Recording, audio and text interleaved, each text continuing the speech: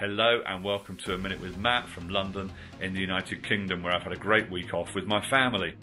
Today I fly out to South Africa and I'm reminded of a friend there, Dudu Letseli, the General Manager for Human Resources of RDM. And she said something to me rather challenging. She says, when you work with friends, you are bound to succeed.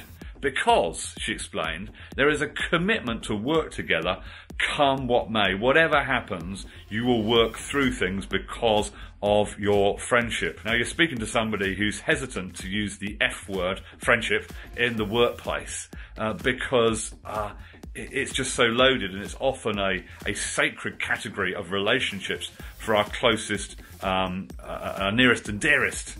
And Dudu was challenging me and saying, actually, building friendship in the workplace can be extremely powerful. And so I'm reminded, as always, that the true currency of business is relationships and not money.